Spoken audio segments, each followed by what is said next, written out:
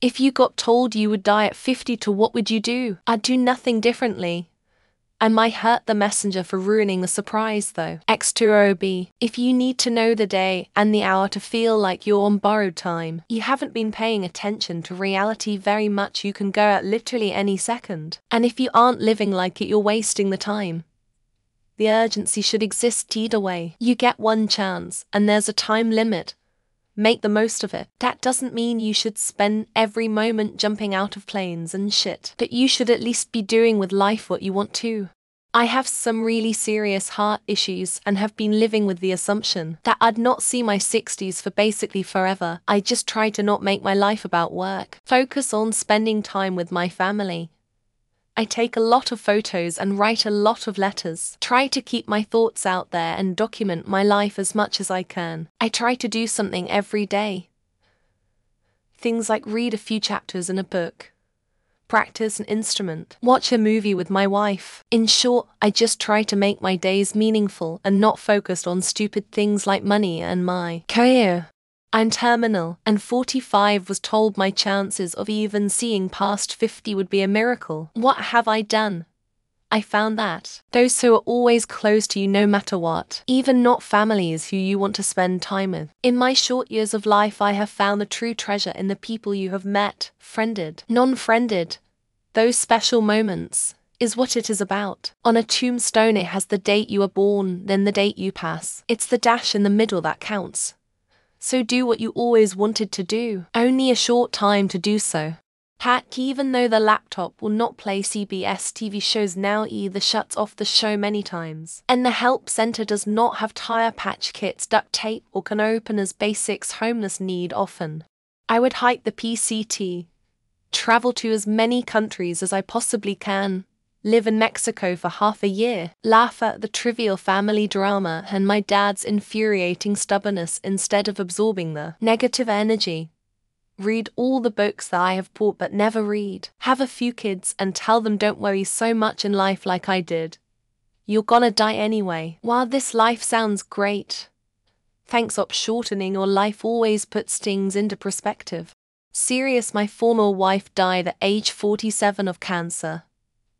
This isn't a crazy hypothetical for me. I would have just 3 years. I would probably spend my time and money trying to reconcile with people in my past that I have painful unresolved history with. Once I accomplish that, I would likely embrace a lifestyle on unapologetic gluttony and debauchery and kinda try to go out with a bang, spending my last dime on the last day. Go on with my day. I don't know you, I wouldn't think you had some power to know that. I'm not susceptible to those things. And then as the years go by, every birthday I'd remember that strange interaction I had where some stranger told me I'd die at 52, and on my 51st birthday the anxiety would set in. I'd convince myself that nothing was going to happen, but it would keep me awake at night as the days tick closer. I mean, I'd be kinda bummed because I wanted to make it long enough to watch my kids hit adulthood. My youngest is 7. And I also live in chronic pain, and would be fine with only 10 more years of it. I'd probably keep working on building up a good nest egg so I can leave my kids with money. I don't really care about traveling and spending anything, but I don't want them to struggle as much as I did. Gives me 12 more years. Sucks because that is young overall, but I still have time. I've been working towards early retirement since I was 22. The plan was always to retire between 45-50. I'd go ahead and retire now at 40 and enjoy the time I have left with my wife and family. I'd still make sure there was plenty left for my wife to live a long life on. That wouldn't be a problem. Demand my knees get replaced so I can walk without as much pain. I need to have both done, but because even fake knees wear out eventually, the insurance doesn't want to do it until I'm at least 50. That's 11 years of just being in pain and taking pills, getting steroid shots to limp by. If I'm dying at 52, these fuckers are getting replaced, so I can enjoy what's left of my life. Well, that would suck since I turned 53 in July. I would go to Italy, a near lifelong dream. Play the last 3 Yakuza games, and be sure to spend time with my family and friends telling them how much I love them. I'd also do some Swedish death cleaning so my partner wouldn't have to deal with it. My mum died when she was only 51. I don't take time for granted anymore. I totally got told this. I met a woman and she was completely into me. After our third date, she worked at my palm and realized something horrible. She said, "I'm sorry, I can't do this. Your palm says you're going to die at 53. And I was like, "Well, I don't think. So what do you mean?" She just walked away, never spoke to me again, and never replied to any emails. That gives me about 6 months to live, and I'd really change anything. Honestly, I'm reasonably content with my life, and didn't expect to make it to 60 anyway. Mom's side of the family is rife with cancer.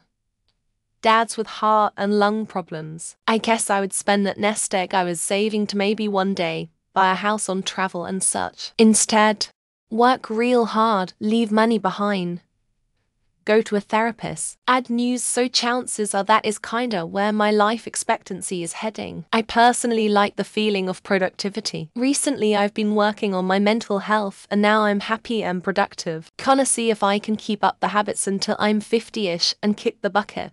I'm 40 now. I would go get my PhD, which I want to get so badly, but it's just way too expensive and I would be paying off the loans for the rest of my life. But it would probably take 6 years, and then I bet I could defer for a few years, and then just not pay the loans because who cares about my credit if I'm gonna die? I would question the person who told me that. How do they know?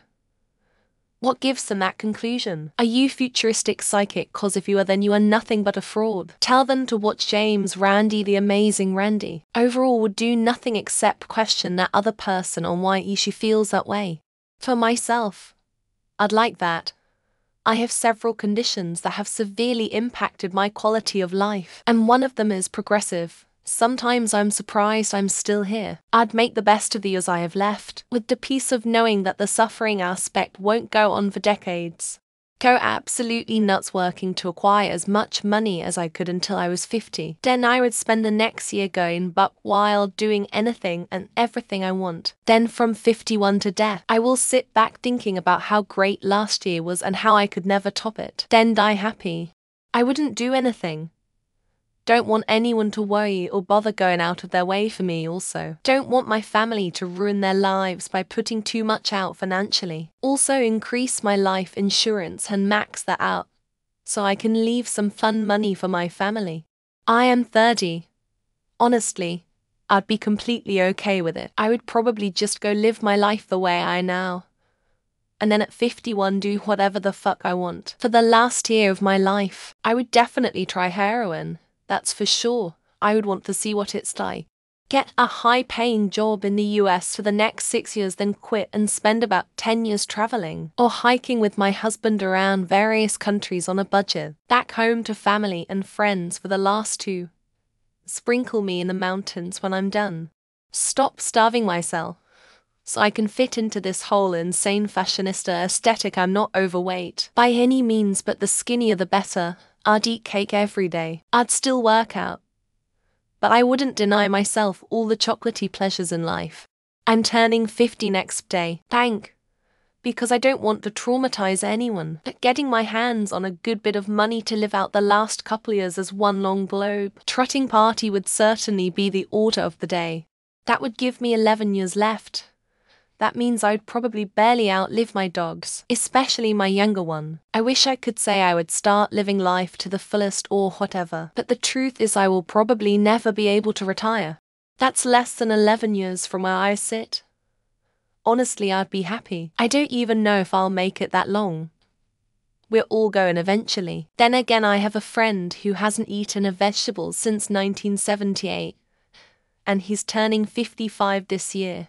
I'm in my 40s. I won't go into details here, but I'm aware I won't make it to 50-55 from what the doctor estimates. So yeah, this post hits home. I tell my wife and daughter I love them every day, and I spend as much time with them as I can.